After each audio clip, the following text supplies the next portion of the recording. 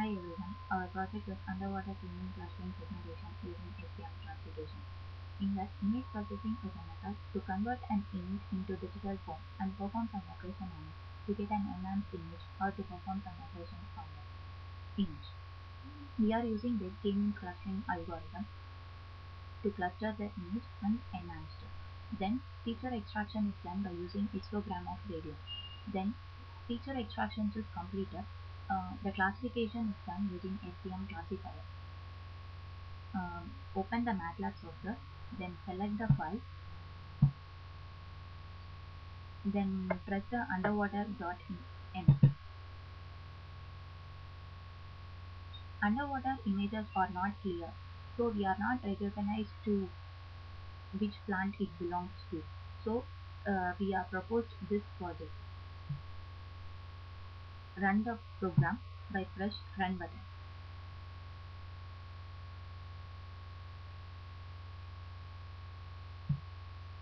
GUI will open.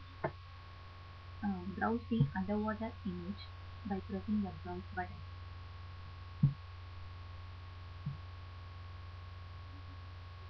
Press filter button. In that filter, we are using the median filtering. In that median filtering, we remove the noise from that image. Then k-means is used for to enhance the image, cluster the image segment wise, and then compare it to the neighborhood pixel values to enhance the image. Then morphological operations. Morphological operations apply the structural elements to get the image. Then dilation and erosions perform on that.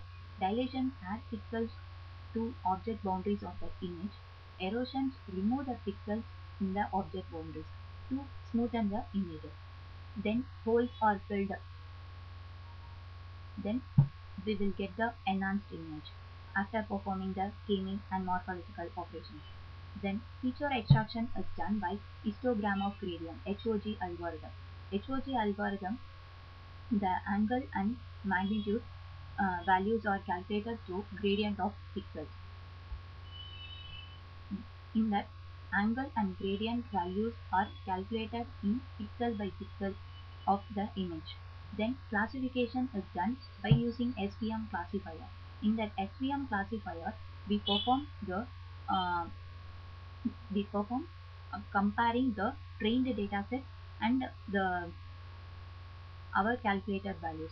If we compare both the values, then we'll display which plant it belongs to.